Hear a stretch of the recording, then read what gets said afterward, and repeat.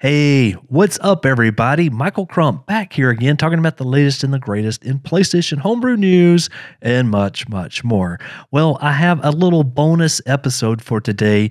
You should definitely check out the video that I released just about an hour ago, and that was all about getting Master Core to work on a PlayStation 4 10.01.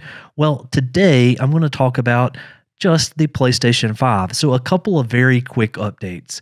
The very first one is that for the PS5 IPv6, kernel exploit was updated to version 1.03 today.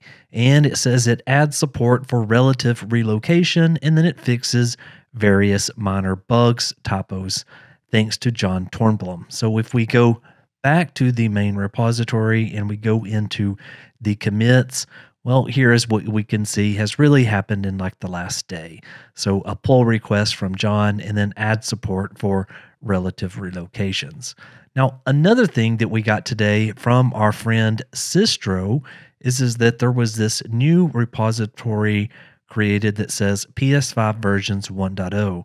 So it says shows some version infos of your console, and it works with WebKit as well as BD exploit. So if we go over here to the releases and we scroll down a bit, you'll want to download this file if you want to try this out on your own. Okay, so let's give this a shot on a PS5 3.20 in this instance.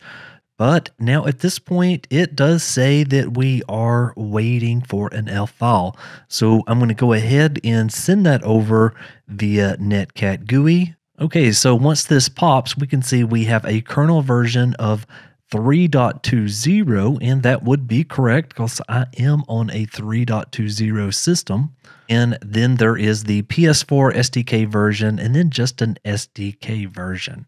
So not a lot to be shown right now, but still pretty cool. All right, I will see you on the next one. Michael, out.